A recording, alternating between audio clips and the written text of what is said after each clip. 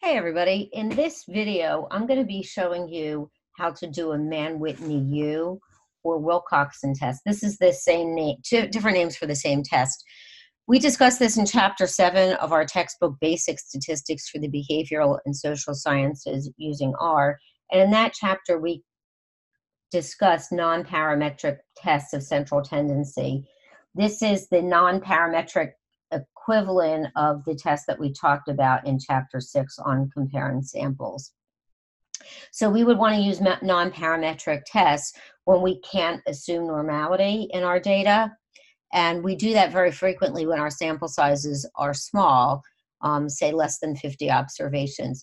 Now here I have the hospital data set that I've demonstrated the parametric tests with, and we could definitely argue that parametric tests would be appropriate, but for demonstration purposes, I'm going to show you how to do a non-parametric test here. So I'm going to begin by attaching the data set to save some keystrokes since we're only working with this one data set.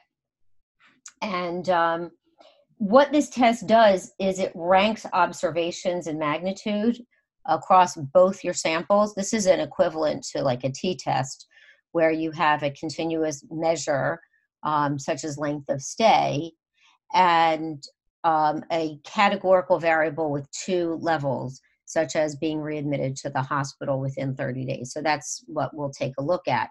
And what it does is it ranks them in magnitude across both samples, takes the sums of those ranks, and then tests the hypothesis based on the sum of those ranks that the samples are from the same population. So let's begin by just looking at descriptive statistics for both of those samples.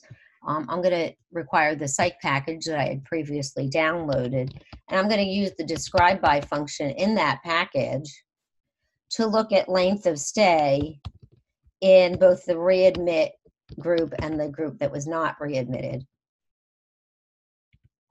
And here are the results from that describe function. So we see that for those that were not readmitted within 30 days, there were 30 people. The mean number of days that they were in the hospital was 7.93. We're going to pay attention to the medians here a little bit more, and we can see that the median, there's a 2.5 day difference between those who were readmitted and those that weren't, with those who were readmitted initially spending more time in the hospital, and the means are also higher. So now we can test our hypothesis with our non-parametric test, and it comes up nicely. It's wilcox.test, and we're going to put our continuous variable and separate it from our grouping variable with a tilde. And we get a warning, and the warning is telling us that there are ties between the samples. So there may be, say, a length of stay in the non-readmit group of 5 days, and we can also have a 5-dayer in the readmit group. So there are ties within the group. So an exact p-value can't be calculated. But the output of this tells us that this is what we're looking at here. This is our calculated test statistic. And we show you the formulas and how to calculate this manually in the text. And here is our p-value, which is well above 0.05. So what this means is that we are unable to reject the null hypothesis that the samples are from different populations.